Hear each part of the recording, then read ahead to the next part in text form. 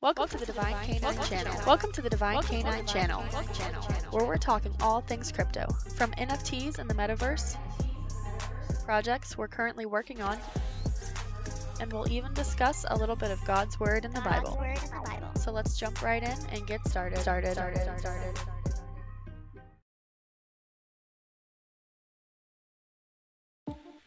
Hey everybody, this is Rowan with Divine Canine NFTs, and today we're going to read Matthew 23. Religious hypocrites denounced. Then Jesus spoke to the crowds and to his disciples. The scribes and the Pharisees are seated in the chair of Moses. Therefore do whatever they tell you, and observe it. But don't do what they do, because they don't practice what they teach. They tie up heavy loads that are hard to carry, and put them on people's shoulders, but they themselves aren't willing to lift a finger to move them. They do everything to be seen by others. They enlarge their piclarteries and lengthen their tassels. They love the place of honor at banquets, the front seats in the synagogues, greetings in the marketplaces, and to be called rabbi by people. But ye are not to be called rabbi, because ye have one teacher, and you are all brothers and sisters.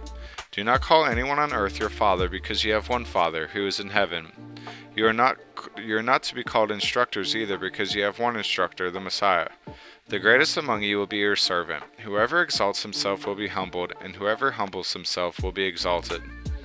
Woe to you, scribes and Pharisees, hypocrites! You shut the door of the kingdom of heaven in people's faces, for you don't go in, and you don't allow those entering to go in. Woe to you, scribes and Pharisees, hypocrites! You travel over land and sea to make one convert, and when he becomes one, you make him twice as much a child of hell as you are. Woe to you, blind guides, who say, whoever takes an oath by the temple, it means nothing. But whoever takes an oath by the gold of the temple is bound by his oath. Blind fools! For which is greater, the gold or the temple that sanctified the gold? Also, whoever takes an oath by the altar, it means nothing. But whoever takes an oath by the gift that is on it is bound by his oath. Blind people!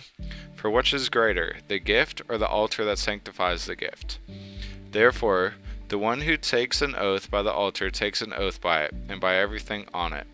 The one who takes an oath by the temple takes an oath by it, and by him who dwells in it. And one who takes an oath by heaven takes an oath by God's throne, and by him who sits on it. Woe to you, scribes and Pharisees, hypocrites! You pay a tenth of mint, dill, and cumin, and yet you have neglected the more important matter of the law, justice, mercy, and faithfulness. These things should have been done without neglecting the others. Blind guides! You strain out a gnat, but gulp down a camel. Woe to you, scribes and Pharisees, hypocrites! You clean the outside of the cup and dish, but inside they are full of greed and self-indulgence. Blind Pharisee! First clean the inside of the cup, so that the outside of it may also become clean. Woe to you, scribes and Pharisees, hypocrites! You are like whitewashed tombs, which appear beautiful on the outside, but inside are full of bones of the dead and every kind of impurity. In the same way, on the outside you seem righteous to people, but inside you are full of hypocrisy and lawlessness. Woe to you, scribes and Pharisees, hypocrites! You build the tombs of the prophets and decorate the graves of the righteous, and you say, if we had lived in the days of our ancestors, we wouldn't have taken part with them in shedding the prophets' blood.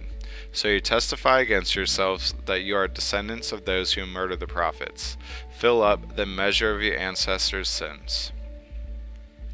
Snakes, brood of vipers!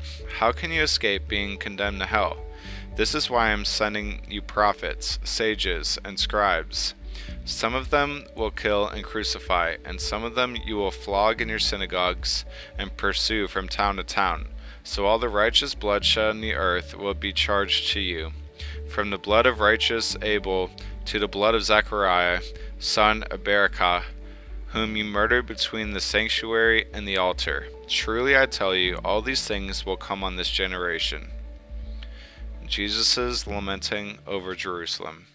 Jerusalem, Jerusalem, who kills the prophets and stones those who are sent to her. How often I wanted to gather your children together as hens gather her chicks under her wings, but you are not willing.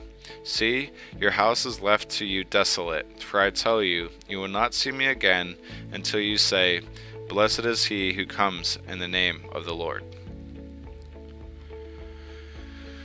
Well, if we learned anything about Matthew 23, it's that he went all out on the scribes and Pharisees. Galatians 3:26 through 28. For through faith you are all sons of God in Christ Jesus. For those of you who were baptized into Christ have been clothed with Christ.